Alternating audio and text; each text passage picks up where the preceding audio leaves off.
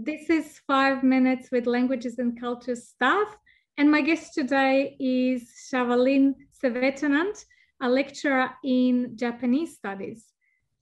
Chavalin, best would be if you introduce yourself, but you have a very interesting story. Tell us about it. Hello, hi everybody. First of all, let me say my native language, 𝗏𝗏, to everybody. My name is Chavalin 𝗍𝗵. I'm a Thai academic teaching Japanese language and culture at an Australian university, which is Macquarie University, in our department. And yeah, my research interest is on language and culture. So the intersection between language and culture, how culture shape language and vice versa. So I'm doing a lot of research on media analysis now, like advertisement, newspaper, and also like everyday life interaction. But you're also living this in a sense, because you just mentioned you are Thai and your native language is Thai, you teach Japanese, you live in Australia. So it's at least 3 languages that are included. Is that how your everyday life looks like? Yeah, exactly. Actually, and that's the most popular question that I usually get from my student, and it usually surprises people when I told them like I'm teaching Japanese at an Australian university, and they would ask like, "Oh, are you Japanese?" I would say, "Oh no, I'm not Japanese. I'm Thai." Is your husband Japanese? I say, "Oh no, he's Chinese, but we speak Japanese at home." And how about your son? Oh, he speaks 4 languages. He speaks Japanese, Chinese, Thai, and English.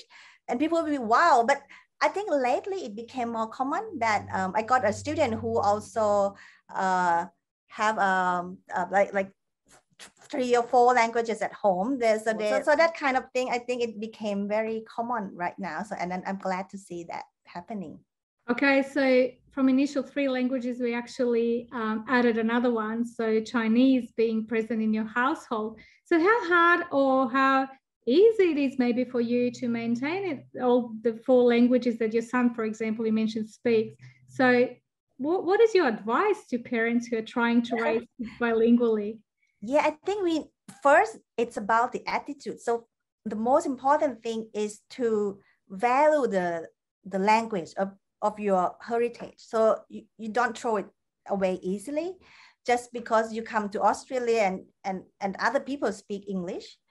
Thai language is not a mainstream. It's a minor language in a way, but still we feel like to connect with people of his heritage, he needs to know the language. And the first people that he start to talk is myself first, and then my parents, who later moved to Australia, and then they were very happy because we could welcome them by having their grandson talking to them in Thai. So yeah, I think it starts from the attitude, and then later you just need to stick to the discipline.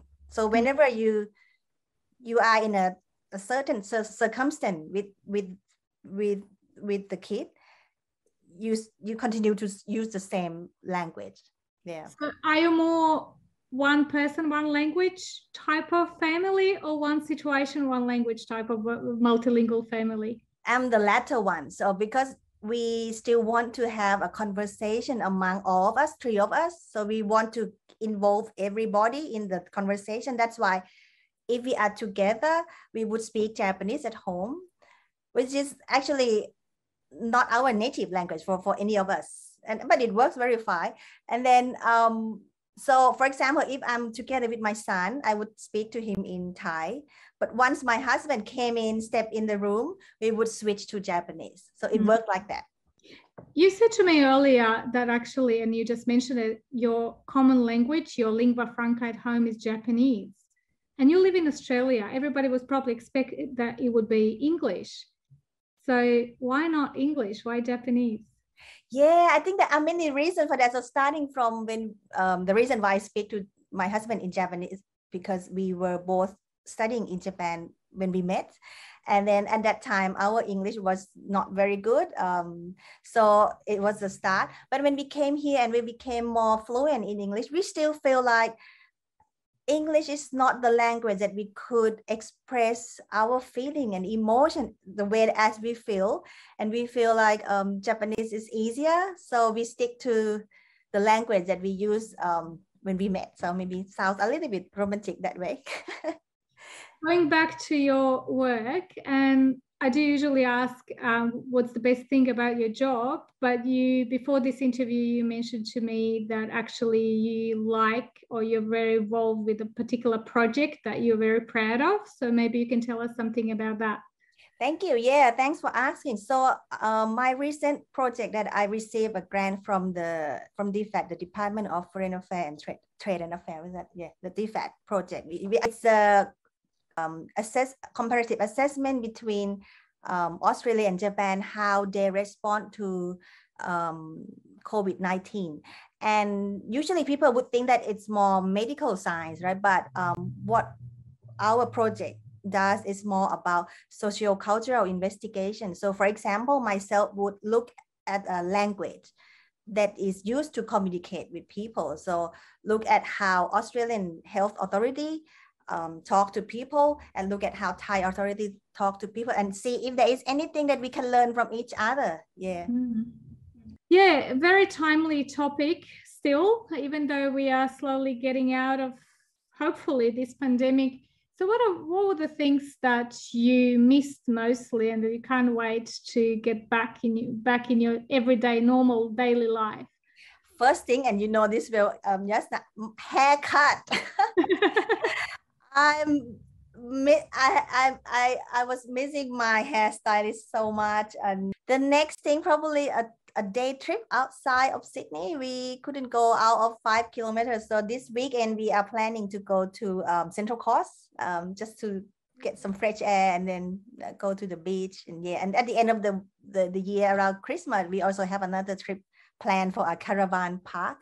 So yeah, something that I can look forward to. But something that during COVID you started doing that you didn't used to do before, like maybe painting, or have you done a puzzle of 10,000 pieces or something like that? Anything? With kids at home, I think I have a kid at home. It's more with the homeschooling. But yeah, I think probably keeping. Yeah, I think I did a session with a personal trainer.